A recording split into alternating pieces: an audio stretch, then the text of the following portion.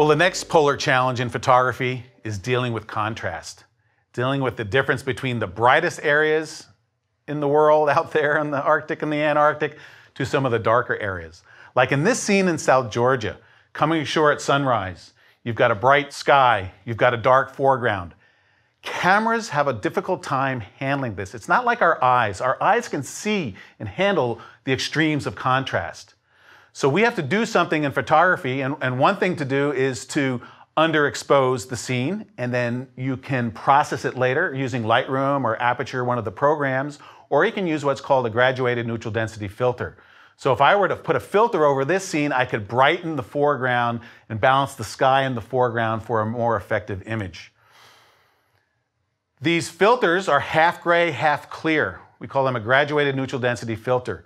They hold back the bright contrast, in this case of the sky or the water, and you can also use them to slow the shutter speed down. So you can shoot motion blur shots using these neutral density filters as well.